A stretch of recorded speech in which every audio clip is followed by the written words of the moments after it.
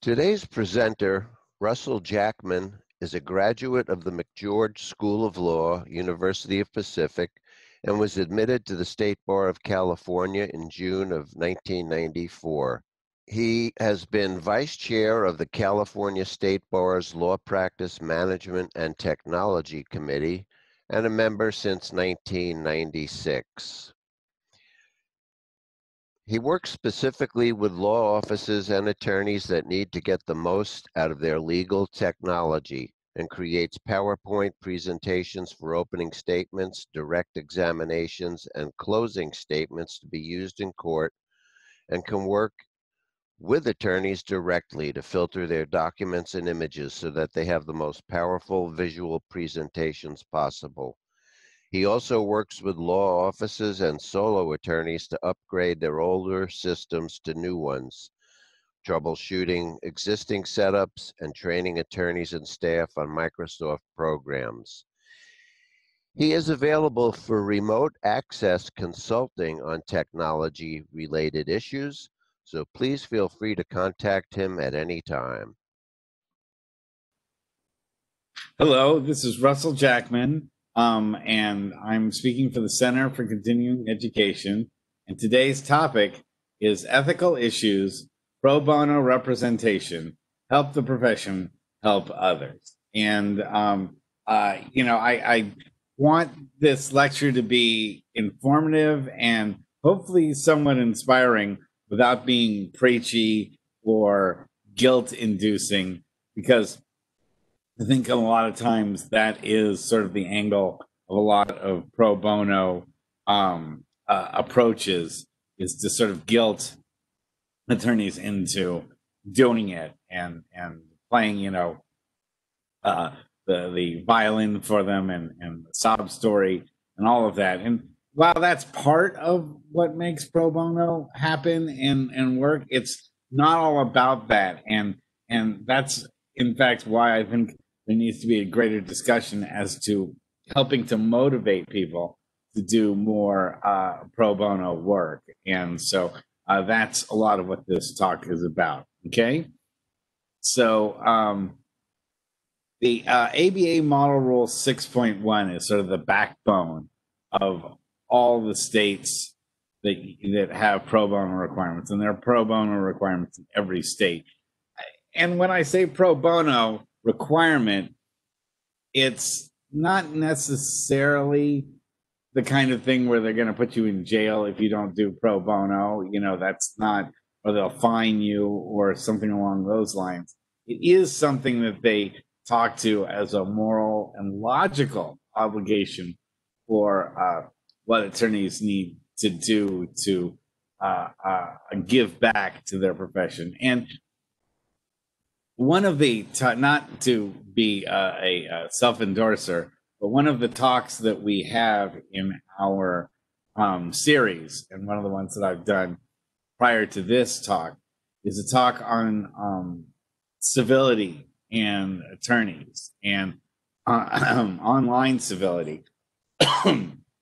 And one of the things that I mentioned is that the image of attorneys through the media and through just TV, movies, books, everything from badly written John Grisham novel to badly made John Grisham movie, has this tinge to it that lawyers are underhanded, sneaky, double dealing, skirt the law types, overcharging clients and underperforming work, always trying to cut corners, that sort of thing.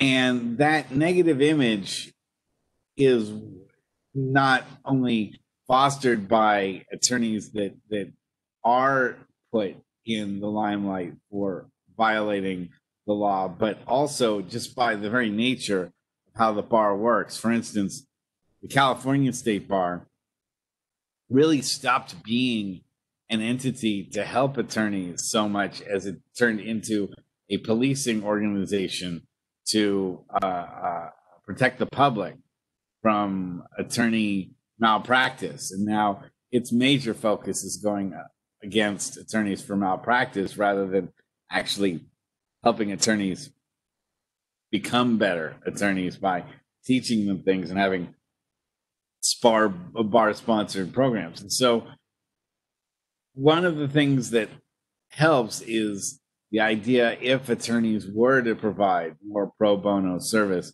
underrepresented would the people who are underrepresented in the law would see a more positive image of the legal world. And that's why the ABA model rules have created this framework, which they believe would help not only the public with getting legal services that they need, but also the legal world itself by improving its image.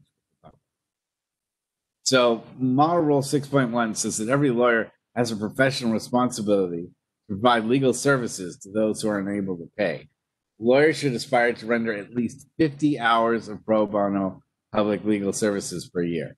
Fulfilling this responsibility, the lawyer should provide a substantial majority of the 50 hours of legal services without fee or expectation of fee to persons of limited means or charitable, religious, civic, community, governmental, and educational organizations in matters which are designed primarily to address the needs of persons of limited means.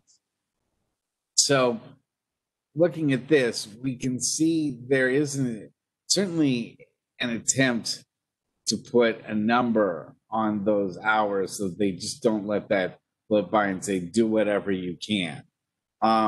But certainly other states have fewer hours that they list than the ABA model rule. I believe Florida is an example of one that only asks for 20 hours. And even then, not every attorney complies with that. So, and I think the 50 hours gets to be daunting for a lot of attorneys, unless they realize that really what you're talking about is about 1 hour a week per year, or every couple of weeks giving a couple of hours worth of assistance to those that are needed, or say 4 hours a month kind of thing would at least give you 48 hours of pro bono public services. And I think, a little bit of extra work here, a little extra work there, and you get your 50 hours. So mathematically, it's not the largest part, but then some people go, 50 hours, I'd have to work a full week, and then some, a 50-hour week if I did that, I'd never be able to do that. So they see the number, they get scared of it, and they don't do any at all. That doesn't really help so much. And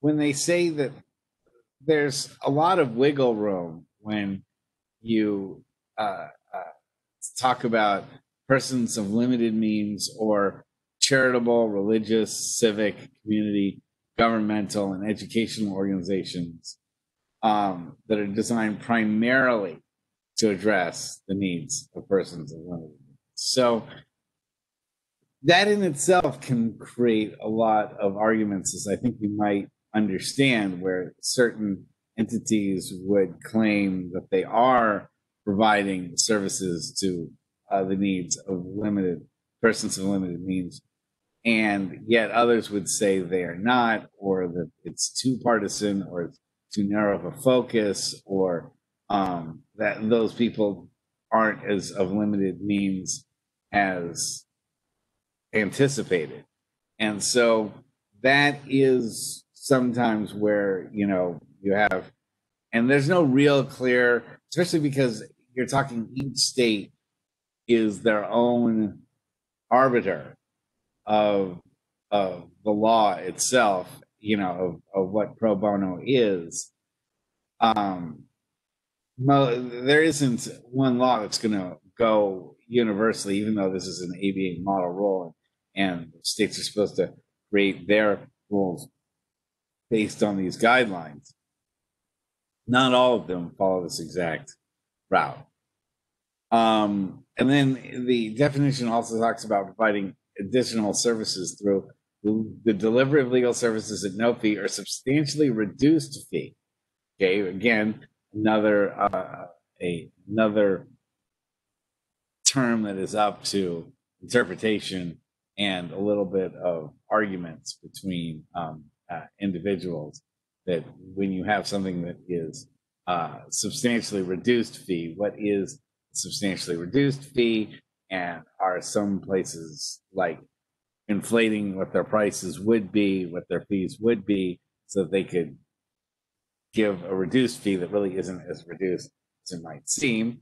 And then organizations seeking to secure and protect civil rights, civil liberties, or public rights, charitable, religious, civic, community, governmental, and educational organizations matters in furtherance of their organizational purposes, where the payment of standard legal fees would significantly deplete the organization's economic resources, would otherwise be inappropriate. And then a delivery of legal services at a substantially reduced fee to persons of limited means, or participation in activities for improving the law, the legal system, or the legal profession. So that is another way, if people don't want to necessarily be involved in clients, they don't have a lot of experience, say, in civil law or criminal law, in a like landlord tenant sense or a DUI sense or whatever, to help out indigent individuals, or they just don't want to work with those kind of people, they could still get involved. And we'll talk later about different ways that you can find involvement that is pro bono, still helps improve the law and legal system, but doesn't mean you have to go to court and represent, homeless people, or you have to do immigration law. There's certainly a wide variety of ways that you can help.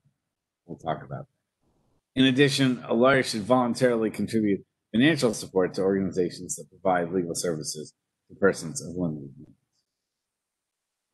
So, examples of what does not qualify as pro bono. That is providing free legal assistance to friends and relatives who are not indigent, and that's not considered pro bono. Providing free legal assistance to charitable, community, governmental, or educational organizations in matters that are not designed to primarily address the needs of persons of limited means, where the organization's economic resources would not be depleted if it were to pay standard fees. So that's sort of that weird wiggle line area, which again cannot find any sort of national law that is out there that gives a cutoff saying X percentage would be of limited. It shows that this is where the economic resources would be depleted by paying attorneys certain amounts of a reduced fee, and what the right amount of reduced fee is, or what a right percentage of reduced fee is. It 50%? Is it 75%?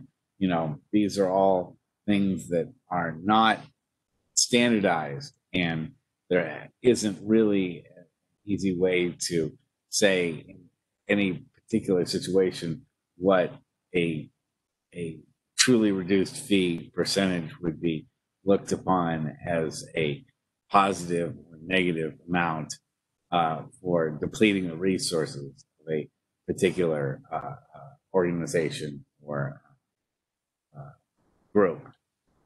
If a paying client is unable to pay for legal services, that bad debt does not count as pro bono, as the attorney expected compensation at the outset of the representation. Again, another situation that could, lead to arguments, but that if a paying client doesn't pay, then the ruling is that would not be pro bono then, just because you don't get paid. It's because you intended not to get paid, or you intended to get paid a reduced fee if you were if you did this representation from the outset. They don't let you go retroactively and decide whether something after the fact, when you were going to have yourself representing them for a standard rate, become pro bono because the client didn't pay. And then even if a service is for pay, even if identified as affordable, and services provided on a sliding fee scale to persons of low or moderate income, do not qualify as pro bono. Again, that is an unfortunate, question as to where the line is drawn exactly on that.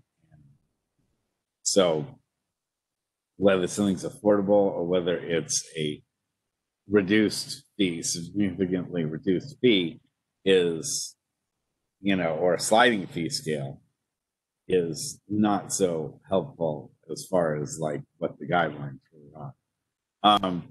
But they do want to be inclusive and allow as many actions as they can to be pro bono that are positive, such as individual and class representation, the provision of legal advice, legislative lobbying, administrative rulemaking, free training or mentoring to persons who are of limited means.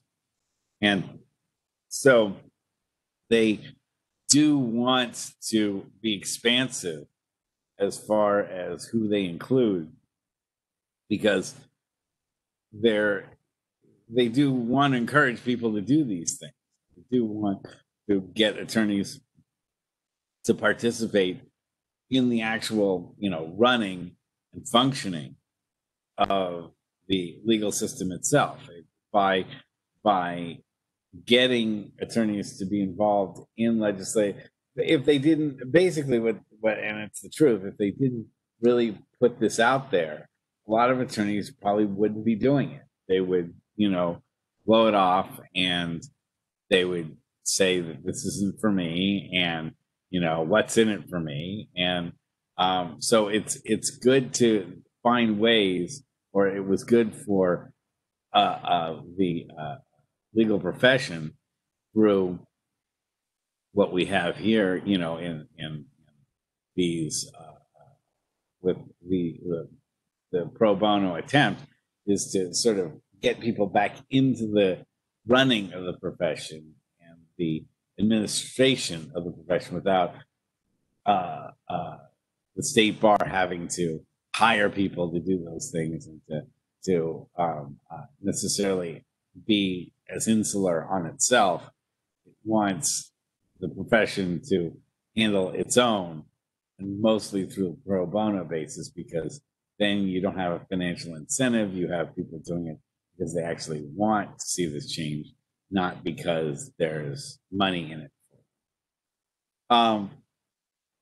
The survey was done by Esquire Solutions here, and they were asking about factors that would enable more attorneys to provide pro bono legal services. And the majority, well, first of all, 28% was the majority, but of the ones that were of a common thread, 24% said a better selection of pro bono cases that match my interests, which is true. People want to help in the area in which they're strongest, and they want to be able to make it, if they're going to volunteer hours, and they want to fight in something they believe in. I mean, you would not want to have someone who had a loved one killed by a drunk driver, a friend killed by a drunk driver, representing indigent people in DUI cases. That you just don't want to match people up with stuff that's really opposite of what they're comfortable with. And so, but pro bono cases are where you find them. Not everybody's going to have, a wonderful or perfect case for them, which is, again, why it's good to look into pro bono service with different groups and organizations that are focused on things that you also believe. Now, 20% said the lower billable hour requirement would probably be more incentive for them to to start doing it. They're intimidated by the 50-hour suggestion or 20-hour suggestion or whatever their state is. Better access to pro bono cases, 16%, and a larger firm pro bono budget. So, in other words, when firms send people out to do pro bono, they're still paying them their full hourly rate while charging only the clients the significantly reduced rate. So the attorney themselves isn't losing personal money by the pro bono, it's the firm making the investment in that. So the attorney's going out there doing the work, but not getting less money for it. It's the firm that gets less money based on, you know, the budget that it has set out for pro bono cases. So, and then 28 is still a big number. I mean, it's almost a third of the and it's well over a quarter of the respondents that are talking about other reasons, and it gets very esoteric why people don't do it, or why they can't do it, or why they feel they shouldn't. Legal services can be rendered to individuals or to organizations such as homeless shelters, battered women's centers, food pantries that serve those of limited means. The term governmental organizations can include, is not limited to, public protection programs, sections of governmental or public sector agencies. So things such as child welfare and adoption services, to, you know, helping people who are trying to, you know, get naturalized with the United States, or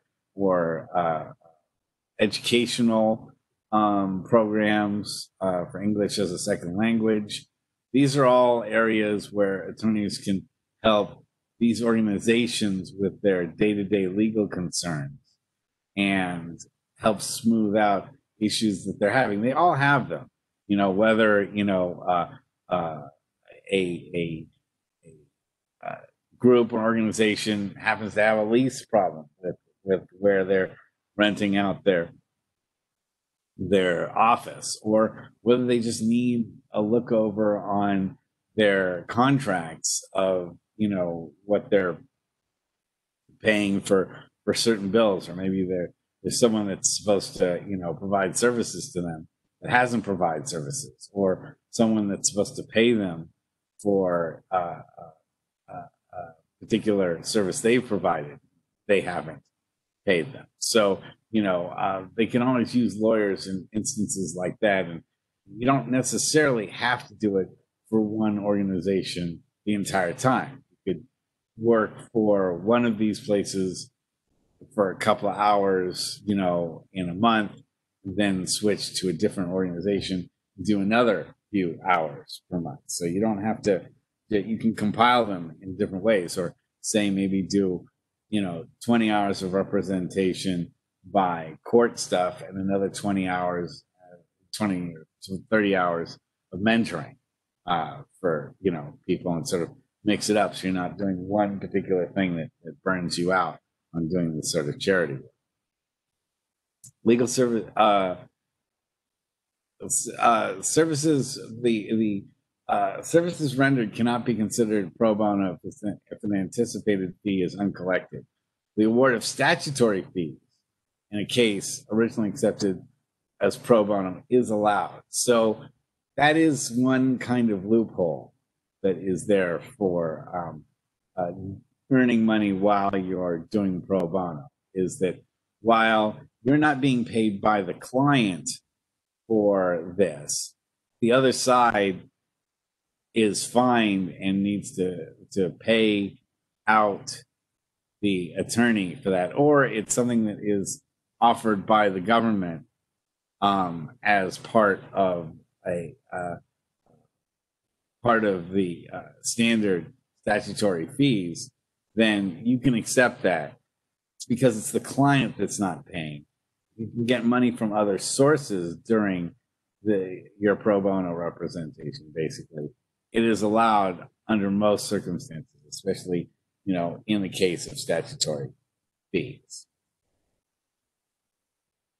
Lawyers agree to and receive a modest fee for furnishing legal services to persons of limited means. Participation in judicare programs, acceptance of court appointments, which the fee is substantially lower or below a lawyer's usual rate. So again, we get into that gray area where they say that they are okay with earning some money for pro bono, but the fee has to be substantially lower. Again, leaving enough room for interpretation as to what substantially lower truly is.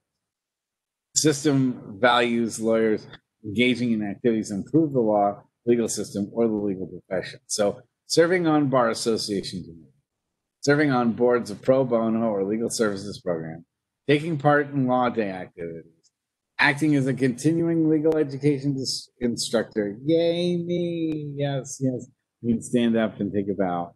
Mediator or an arbiter, and engaging in legislative lobbying to improve the law, the legal system, or the profession are a few examples of the many activities considered to be of pro bono value. So I here am doing my deed by being a legal education instructor and helping to explain to you what pro bono representation is all about. Therefore, I myself am gaining pro bono credit for my participation here with you today. But it's there. There are a lot of other ways to get involved. Law schools and bar associations are a great source for different events that you can get involved in, or to get you introduced to groups that are on campus that are looking for law students to be involved. But you could also get involved in too, especially as a mentor and someone who's an actual attorney, giving the perspective to law students from an attorney's perspective. They would find that really valuable. So if you are really interested in getting involved in that part, you can look at certain law schools that are having law days. You can look at even when there are, community events. I know COVID-19 has sort of put a kibosh on it, but certainly when we start having outdoor events and festivals, things like that again, there are, people that have bear booths and groups that they put together to provide charitable services. And that's a way to meet those people, get to know them, and realize that that's, someone you'd like to represent and be a positive environment. Then once you can do that, you can usually work a lot of that into your pro bono representation. I don't feel that the bar associations are too picky as to what constitutes pro bono representation for the most part, because they don't really enforce that too much as far as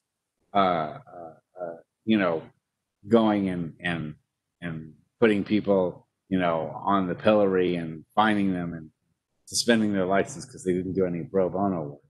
But it's one of the things, if you do have problems with the state bar, having a record of being a pro bono attorney in your past works in your favor. It can help you in fighting off discipline charges. And just from a different perspective, I do know someone that is working through a disciplinary charge right now from the state bar on something that was very obscure, that he did not intentionally violate, but the state bar is saying he did.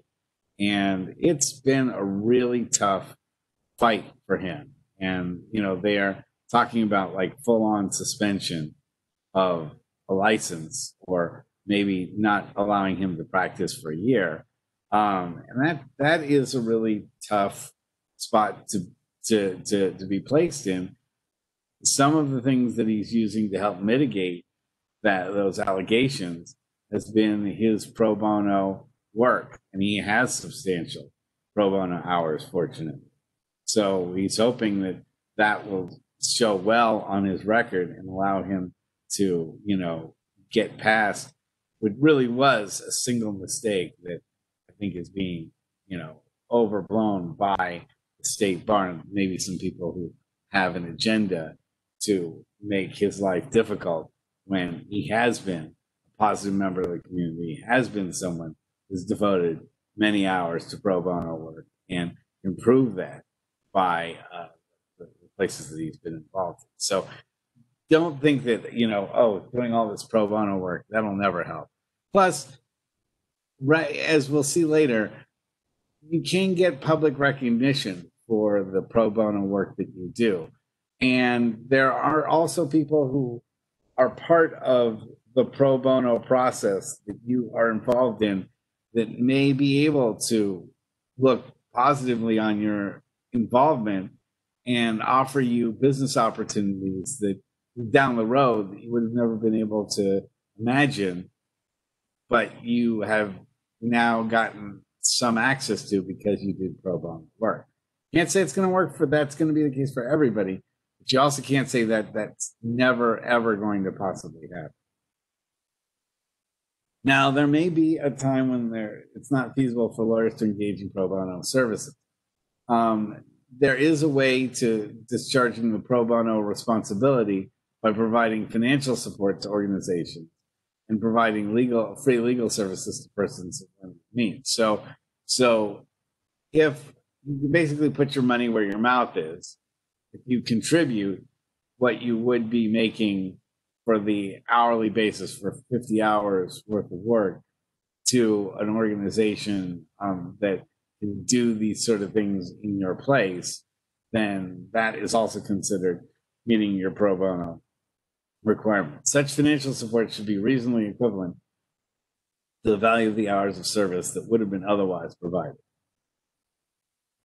So here's an example, though, of a Florida pro bono, which says in the early 90s, the state Supreme Court ruled that Florida attorneys should perform at least 20 hours worth of pro bono work or contribute at least $350 to a legal aid program. The goal is not mandatory, but Florida attorneys are required to report their pro bono hours and contribution. The number of attorneys licensed in Florida has grown. The number of hours donated has been relatively unchanged. And so the author was saying that the legal community in Jacksonville has always been generous with their volunteer time and fundraising efforts. And they're very grateful to the people that are providing advice, brief services, representation, mentorship, and financial contributions on behalf of low-income residents. And then we're seeing just the need for pro bono attorneys growing by the numbers, even though we've seen a lot. As you can see on the right, it shows that 5 million hours plus have been donated by 128 firms in 2018. And then overall, as across the board, 76.5% of attorneys engaged in pro bono work, which is a pretty good number. That's 3 out of 4 attorneys are doing it, but it's also a number that could stand to have improvement. And the 3.8 total billable hours were pro bono work. Again, if it were more like, 85% or 90% and billable hours were more like around 5%, we'd see an even greater impact of what pro bono work does for the underrepresented legally in America. And during the exceptional time that COVID-19 pandemic has happened, there have been, since March of 2020, there have been lots of challenges for unemployment, eviction, foreclosure, and bankruptcy. And those sensitive areas are almost always in need of pro bono representation. So if that's an area in which you, the listener, has experience and you're looking to be involved in pro bono work, now is a great time to get involved in this area. Only lawyers have the skills and knowledge necessary to secure access to justice through the legal system. And so that's one of the other issues that we have, is that the system is so difficult to navigate. It's so Byzantine that it's not easy for the average person to even begin to approach the court system and know what to do. Some people are not even aware that they have rights that are being violated or that they can sue for certain things. And so just by even giving people the knowledge that they have these rights can make a world of difference to them. We'll go on and explain some of that shortly. So 9 months equals 35 weeks equals 246 days equals 5,911 hours. That's the time that attorneys have spent doing pro bono work for individuals and families in Charlotte this year at the Charlottesville Center for Advocacy. This was in 2019.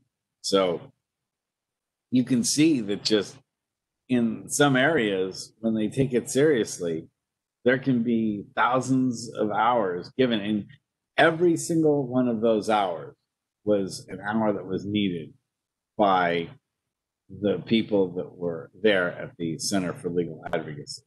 You can probably ask every single person that was there whether they needed those 5,911 hours. Everyone would probably tell you they needed that and probably more on top of it. For low-income people whose unmet legal needs are well documented, volunteer attorneys who work with legal services programs have the ability to bridge the gap. Legal services reach out to the low-income communities and let them know about help available. Social services agencies refer those in need to legal service offices. Most low-income residents will not contact a private attorney to ask for pro bono. They will contact a legal services agency. So don't expect people to come to you begging for you to give them pro bono hours. It's just too humiliating for them, and they just think that most attorneys are going to wave them off. And a lot of times attorneys do, because they don't realize the person coming to them is of limited economic means. Whereas when you show up at one of these groups, they know that's your situation. That's why you're there. They know how to get you in touch with an attorney that is sensitive to those things. And meanwhile, you as the attorney are contacting these groups to give your pro bono hours because you are sensitive to these things. So it kind of works both ways. According to the American Bar Association, at least 40% low and moderate income households experience a legal problem each year. Yet studies show that the collective civil legal aid effort meets only about 20% of the need. So even though 76.5% of attorneys are giving pro bono work, they're not giving enough time. They are giving some of their time, but it's not the 50 hours. It's not even the 20 hours. And that is something that has to change, because if it doesn't change, it lowers the efficacy of the legal profession itself. It lowers the image of the legal profession. It feeds into that attorneys are out for themselves. Attorneys are only out to pad their own pocket. And that's something that attorneys have to fight. They need to fight, because that negative image hurts the profession, and it hurts the value of the legal degree and the JD and the passing of the bar that you worked so hard to achieve. So let's talk about some positive situations of people who have, done some great pro bono work and were written up and published for the good work they did. There's a lady named Cindy Watterson, an attorney who specializes in special needs law, volunteers her time to take pro bono limited conservatorship cases, which are protective probate proceedings for individuals diagnosed with a developmental disability. So she's using her skills with special needs to help people with developmental disabilities in probate proceedings. So she also uses a Spanish-speaking paralegal, Claudia Kennedy. Watterson takes on as many Spanish-speaking cases as she can because of the difficulty of placing such cases. Work involves meeting with families to determine their needs, drafting petitions relating pleadings required for conservatorship in probate court, and representing the client in court. And she was asked, why did you decide to volunteer on these cases? She said, my firm practices in the area of special needs law. This involves advocacy for individuals who are diagnosed with developmental disabilities, such as autism, mental retardation, cerebral palsy, epilepsy, and their families. My partner, Pat Huff, and I are contract attorneys for regional centers, having actually worked on staff for one of the Los Angeles regional centers. Because of our background, I feel compelled to accept as many limited conservatorships from the PLC as we can, especially those cases that involve unusual or difficult issues where the families would have difficulty navigating through probate court alone. We find the work rewarding. We're very blessed to work in this area of special needs. My partner and I, as well as our staff, are committed to assisting families. All of our families experience unique challenges surrounding their child's disability, and they struggle every day to navigate the maze of systems and services necessary to ensure that their child lives a full life. It's very rewarding for me personally when I'm able to lead them through this process. Would you recommend other attorneys volunteering for PLC? I feel strongly that attorneys should offer pro bono services. When I first graduated from law school, the bar recommended that I offer at least 50 hours of pro bono services. I can't say that I meet that goal every year, but by volunteering for PLC and other pro bono agencies, I'm able to work toward that goal. My personal goal is to maintain a minimum of one pro bono active case at all times. I urge all attorneys to volunteer their services. It's vitally important for our communities that we provide legal services to the underserved. It is equally important to ourselves as professionals to pay it forward. What is your impression that PLC does to help the community? PLC does an amazing job of outreach and legal services to our community. I'm always impressed by the quality of intake documentation when I receive a new case. Orange County is very lucky to have this organization. And if you are interested, you can contact Attorney Leslie Lindgren in the Orange County area and are listening to this particular seminar. Here's another example. There was a girl by the name of Ruby who was taken into the legal custody of the Louisiana Department of Children and Family Services due to dependency. Her mother's parental rights had been terminated, and her father was incarcerated on charges which he denied vehemently and which were later dropped. Because she had no legal caretaker, the state requested legal custody place Ruby in the home of a relative. After her father's release from jail, project attorney representing Ruby successfully negotiated with the district's attorney a continuance of the child in need of care adjudication, give the father time to restore utilities to his home, so that both Ruby and her father would not be burdened with the legal and social stigma of the child welfare case. So this is a situation where somebody who was falsely accused, who had rights, would have lost those rights completely and probably just been too intimidated to represent himself in a situation like this, but also couldn't afford the utilities in his house, so he couldn't really afford an attorney either for this. I mean, people, when it's a matter of survival and having, power and having heat and water, running water, you can't choose between whether you're going to hire an attorney and give that attorney a down payment of thousands of dollars plus court fees and everything else when you are just barely making it survival wise. So this was an instance where uh, legal aid was able to provide, and pro bono attorney help was able to help Ruby out. Here's another instance too. A Midland attorney recognized a this lady by the name of Angela Cole, recognized for a second year in a row by the Access to Justice Committee of the State Bar of Michigan for work to support access to justice efforts and providing the pro bono legal services to low-income individuals and families. She was listed in 2020 as a lawyer that helps the pro bono honor roll. And that's something that the State Bar of Michigan publishes.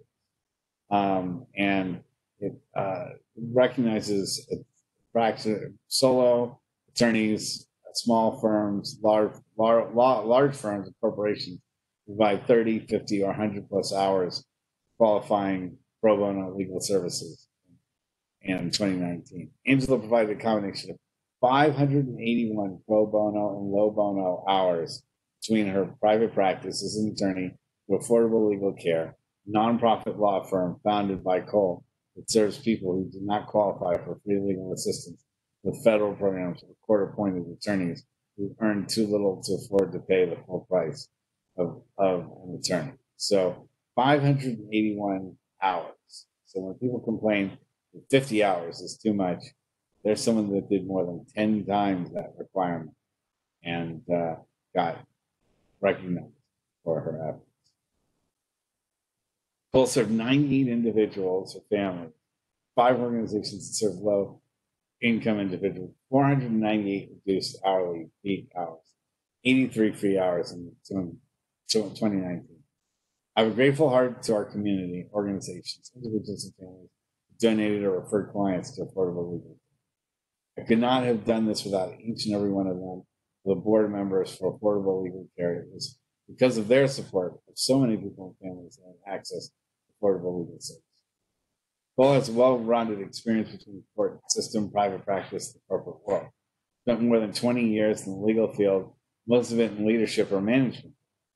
He served as a corporate attorney with global responsibilities, and a private practice attorney, magistrate, attorney referee, and judicial law clerk. She's known statewide as a child advocate, is active in the community as a volunteer with both nonprofit and civic organizations. Now, I know that she puts a pretty high standard on what she has accomplished, and not everybody can do these sort of things, but it also shows what is possible when someone does dedicate themselves to the betterment of the world around them through providing true high levels of pro bono service. And obviously, she didn't do it for the fame and for a write-up here, but it's awfully nice to get recognized when you do something as selfless as this. So let's talk a little bit about how to get involved. No matter where you live or work, there's a pro bono program that'll be of interest to you that needs your help. And you can get the information from the link that I have listed down here. Or you can go Google search the National Pro Bono Volunteer Opportunities. And you'll find that.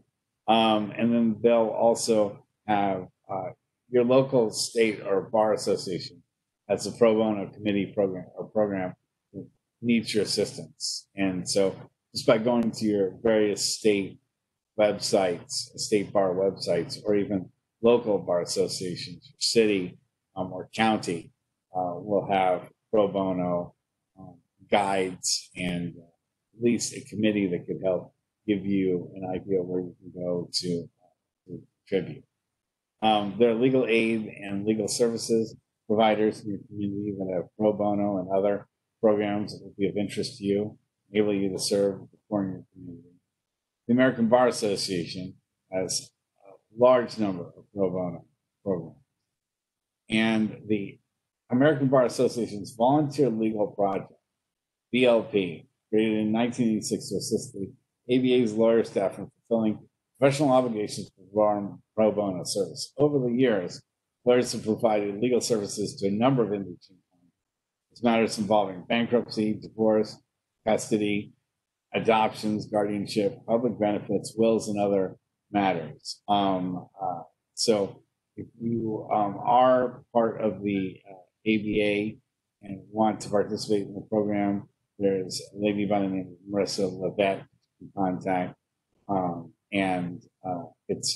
I remember the VLP coming into existence. I went to law school I started in 1990, so it just started up basically when I went to law school, and I know that it's made a big difference. I know people have been on the VLP, and they've made some incredible contacts, especially while they were in law school and early in their legal career.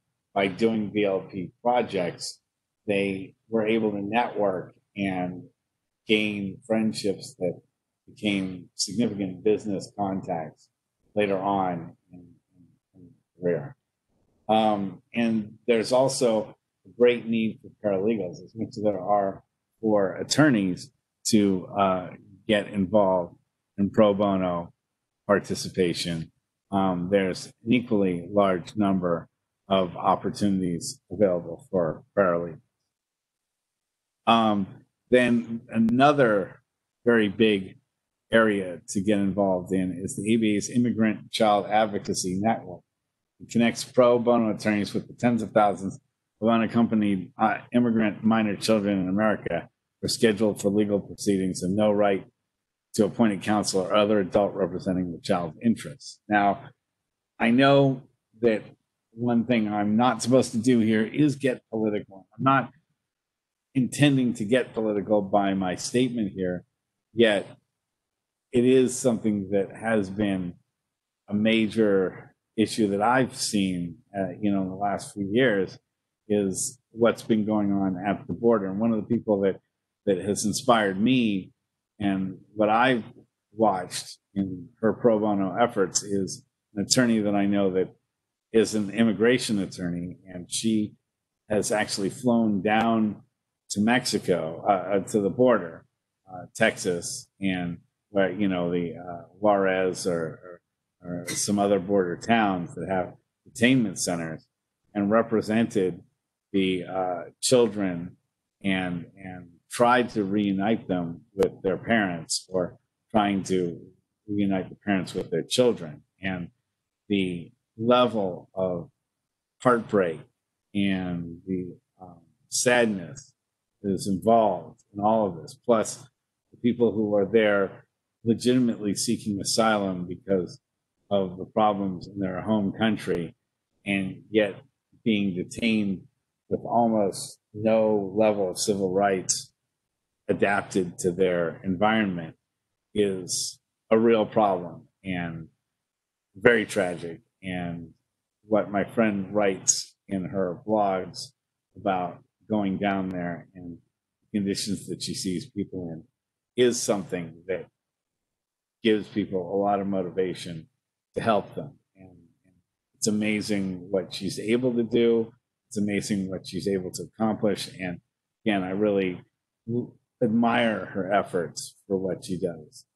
Whether or not you believe in her politically, the fact that she's able to go down there and brave those conditions and work almost nonstop while she's down there, and of course doing it all for free, has been truly inspiring. She's done that for the last 3 years. So when I think of pro bono and people that I know that have really talked the talk and walked the walk of pro bono, I think about it.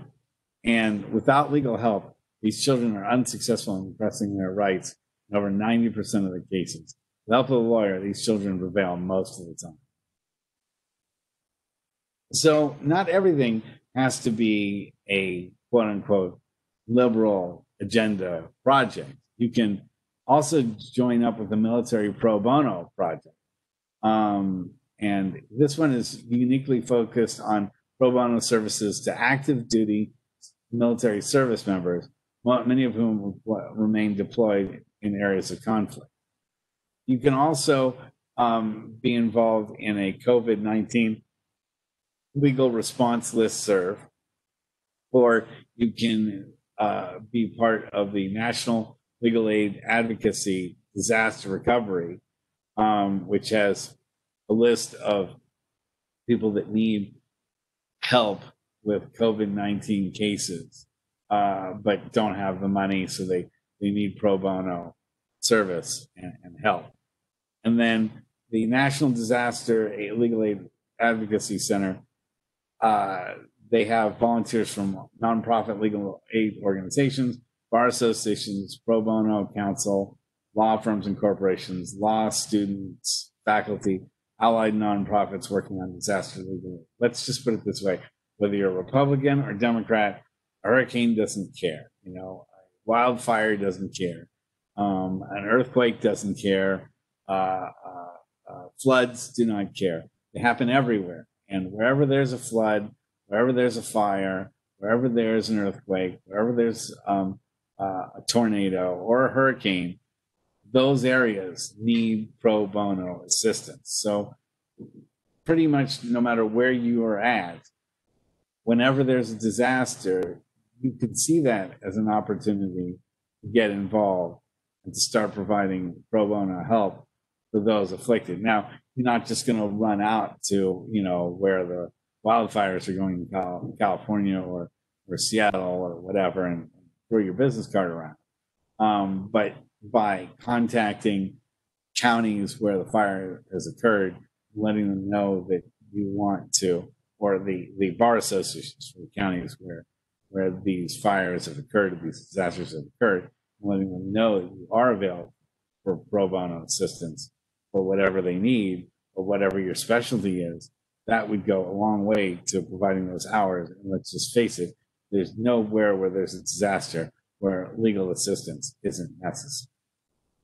And then here is a kind of laundry list. I'm not going to go through each one of these, but you can go through them on your own. If you're looking at this podcast, you could press pause and check out all the different associations that are part of different programs for pro bono, that offer different pro bono programs. That probably the most significant one out of this group, there are a lot of them, but the Lawyers Without Borders, which is an organization of volunteer lawyers committed to work for rule of law initiatives, human rights work, non-governmental organizations. They are a international human rights movement and pro bono volunteer work. I believe that my friend is involved with the Lawyers Without Borders program, the one that goes down to help represent the people who are being detained for the border situation. But there's just as many different organizations as you can possibly think of. There are those types of needs for pro bono work. It's never something that has a finite end to it, or you can say that all the pro bono needs are met. There's always going to be more needs for pro bono work than there will be attorneys to provide that. So by saying, I don't know how to get involved, there's nothing in any of these groups that interests me. It's too much trouble. I'm too busy. I don't know anything that could help these people. That's not true. There are so many different ways to get involved. And I hope that's something that is impressed upon you as we reach an end to this talk. So, so as a conclusion, there will always be a need for pro bono help in so many different areas. All states suggest between 20 to 50 hours a year. And yes, it's non-enforceable. Yes, it's not something that will that will raise your insurance rates, or if you don't do it, or someone's going to wake you up at night, shake you by the shoulders and say, why haven't you done your pro bono? It's not a matter of that. But we're all better than that. We're not people that have to be punished to do something good. If you don't do something good, then you're obviously doing something bad. You need to be punished. Can we not do something for the sake of doing something that's good and we know that it's a positive situation? Can we not give of ourselves without expecting a reward? Can we not help people that are in a disadvantaged situation because maybe one day we may find ourselves in a disadvantaged situation, or someone that we love may find themselves in a disadvantaged situation, or maybe in the past, someone that we knew or ourselves were in a disadvantaged situation? Many firms do have pro bono budgets. So finding out what your firm has as far as a pro bono budget for each attorney, and finding out what's allotted to you. If you are in a firm for your pro bono budget, a lot of attorneys don't even ask. So they don't even know. And if you know that you're going to get paid for 20 hours a year to do pro bono projects, and you're going to get paid your same firm rate as you would, or maybe 50% your rate or whatever, well, that should give you the incentive to go out and do it. You're not just going to wind up losing money by helping out. You'll still get paid something, or maybe you get paid your entire rate by going out and helping someone. Solo and small firms can still make pro bono productive for them. And helping the under and non-represented makes a difference. It's not only, as I said, with the image of attorneys, that when you do show that you can help out, that you're not just some lawyer in a three-piece suit that's, telling people to sign on the dotted line. But it helps move the community forward. It helps people who are stuck. As we just said, we talked about fathers being reunited with their daughters instead of having their daughters sent into the welfare system. It's people who would not be able to inherit property because they have developmental disabilities and don't speak English, but are still entitled to certain rights under the law, but didn't know they could enforce those things. It's people who have rights to not be evicted under COVID-19, or not have their jobs terminated, or that they have rights to rent places, or to be able to get their rent deposit back. So whatever, from COVID-19, those things help the community, help everyone as a whole. As people get unstuck legally and can move forward, then their lives become more productive. People underestimate how difficult people's lives are when they're stuck legally and they know they have rights, but they can't do anything about it, and they are incapable of representing themselves. They don't know where to find an attorney that will represent them for pro bono, and they let those rights expire, or are only able to collect on a fraction of those, or settle something that's a fraction of that. That deteriorates people. That is something that lowers the quality of life for people. It lowers the quality of life in the world around them. And as I said, it helps the overall image of attorneys. And overall, don't you think that when you're involved in a pro bono situation and you know that you've made a difference, doesn't it make you feel better? I think in this year, 2020, we're all trying to find a way to make ourselves feel better. Maybe by providing some true pro bono service, you have an opportunity to feel better too. That's my talk for today. Thank you for listening.